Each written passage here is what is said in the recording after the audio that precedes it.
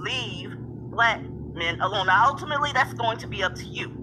But you need to put your thinking cap on and look at what's going on around you. It's a hot mess out here in these streets. But the common denominator of all the fights between the mammies and the divestors and the fence sitters and all that shit, at the bottom of that nasty ass pot, you're gonna find a black man. It's only because of black men that we don't get along. If there was no such thing as black men, we probably get along okay.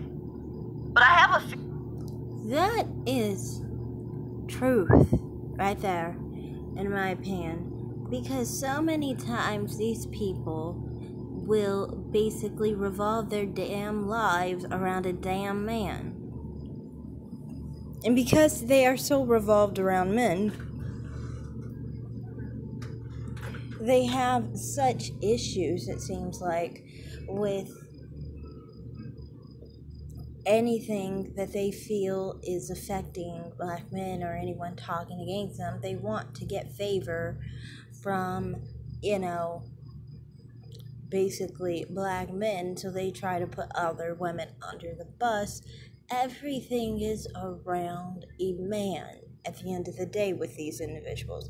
And I don't mean this just on like YouTube or anything. In real life, you see mammies, fence sitters, people who are divested, when they interact with each other, there's a black man around, they cut each other so hard and they slice each other up over that black man.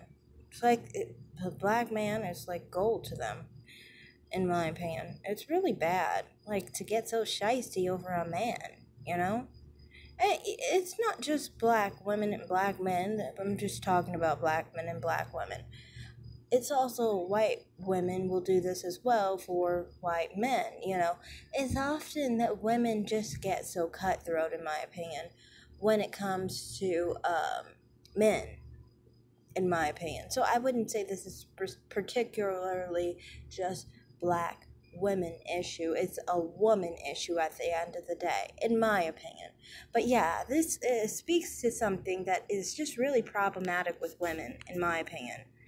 So, yeah, I just like this piece of Divested Zealots video.